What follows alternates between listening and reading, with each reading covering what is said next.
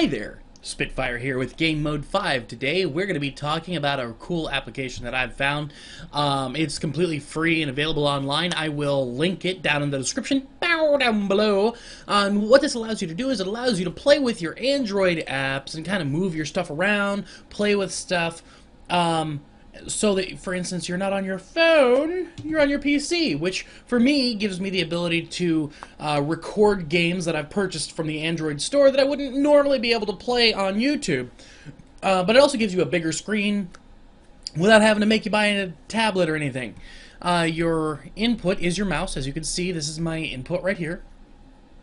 I've already put on some applications here. This isn't so much a tutorial video as it is just kind of checking things out. As you can see, pretty much everything works. There are slightly different interfaces, which you can kind of toggle between. Anything from a smartphone type interface to more of a tablet type interface. Here you see something that I use to keep up with the news called G-Trend. It's just an app that lets you know what's trending on Google at the moment. So we're going to go ahead and go back. And as you can see, there are some other miscellaneous apps here, some of which I've played around with, others not so much. Now, I have yet to be able to get Minecraft for Android running on this. I don't know yet the reason for that. However, I was able to get World of Goo running. No big deal. There we go. And the great part about this is I no longer have to purchase World of Goo for my PC. Now I can play on this. And you guys can watch me play on this. And I can make you happy with videos about video games and stuff. Alright, so we're gonna exit that.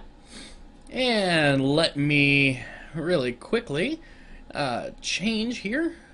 So, as you can see here, you have these buttons down here. Each one of them does something slightly different. So this acts as your kind of your menu button. So, for instance, if I was in Dolphin Browser, here we have the Dolphin Browser. If I were to hit the menu button, well, it looks like we have to go through here. Now, not everything is fully implemented. Like, for instance, if you, oh, never mind, it wasn't working the other night. Great. Okay. So, if I wanted to pull up the menu, I would hit that button, and it gives me bookmarks, settings, so on and so forth. This acts as your home screen button. Just kind of tap that. Tap it. This acts as your settings for miscellaneous things. All right. And we're going to go ahead and we can actually switch it to full screen, on and or off. Of course, you guys don't so much see that because I only shared a certain screen region. All right. So that pretty much covers everything. You can sync this with your phone so that, let's say if you're playing with something, new apps or whatever, you could just send them directly over to your phone if you decide you like them. I don't know, it's a cool little toy. I may be able to use this professionally or YouTube-ishly, whatever. I haven't yet decided exactly what I'm going to do with it, but I wanted to share it with you guys because I thought it was really cool. Till next time, I'm Spitfire with Game Mode 5. Like, subscribe, comments, please. I was holding that one in for a while.